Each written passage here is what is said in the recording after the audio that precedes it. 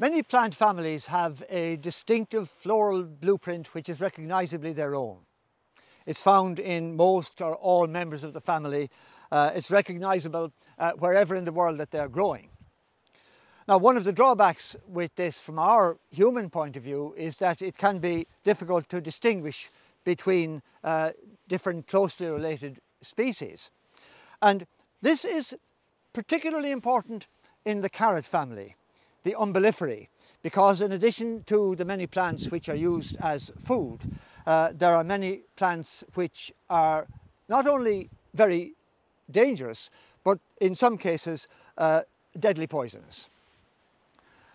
Hemlock would be the outstanding example. The most poisonous umbellifers in our country would be the water dropworts, which are found almost exclusively in wet places. But hemlock is more dangerous in the sense that it is relatively common and widespread. It grows in waste places, quarries, roadsides, hedgerows such as this one here, which is on the edge of a silage field, even on occasion on the edges of playgrounds. And it is so distinctive an umbellifer. It has all the marks of a typical umbellifer. But what really makes it stand out, what enables us to distinguish it reliably from other umbellifers is the stem. It has smooth, not hairy, smooth, hollow stems which towards the base are either purple or splotched with purple. You can see the speckles here, not so obvious on some individuals, but if we move across here, for example, you'll see this one here. The base of the stem is almost completely purple. So it's most important to be aware that this is the one feature that makes hemlock stand out from the other umbellifers. If we look at the plant itself, you see it's usually very tall. Here it's extremely tall, and with inflorescences which are so typically carrot family inflorescences that if you're looking just at the inflorescence itself, it can be difficult to say what exact species it is that you're actually looking at. The flowers, the individual flowers, are smaller than they are in hogweed, which we are taking as our type species, our representative species, where the flowers are bigger and easier to see what's going on. But in fact, even though the flowers are smaller here, hemlock is a very good example of the elegant protandry that characterises so many members of the family. Protandry is the condition where the male parts of the flower mature before the female. It is a device to prevent self-pollination, to maximise the opportunities for cross-pollination.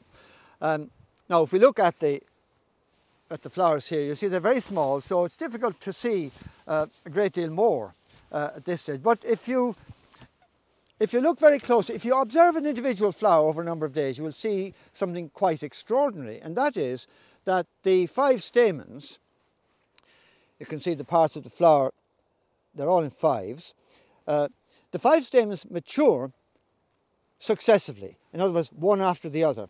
So the first stamen rises and extends until it is over the stigma, and then it sheds its pollen, and only when it's shed its pollen does it fall back down and its place is taken by the second stamen. And so on until all 5 have shed their pollen, and only then does the stigma become receptive. It enlarges by about 1 millimetre, becomes very prominent, and then it is receptive to pollen that's arriving, presumably from other plants as well as from the umbel itself. If you look at the flowers in profile, this is something it's much easier to see.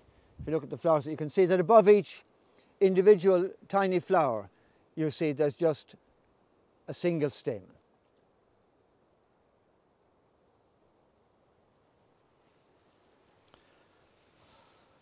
Now, apart from the dangers of ingesting parts of the plant, and all of the plant is extremely poisonous, the most famous example of poisoning by hemlock, in fact, is the execution of the great Greek philosopher Socrates in the 5th century BC.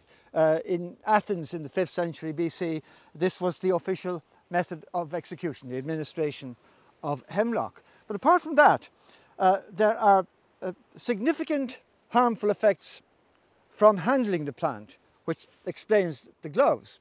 From handling the plant and also from breathing in dust or pollen from a stand such as this. Although it's less of a possibility, I suppose, in our day, in an earlier generation when children were more inclined to play with natural objects around them, a favourite toy of boys particularly being pea shooters, the dead stems of hemlock might have seemed the ideal for a pea shooter.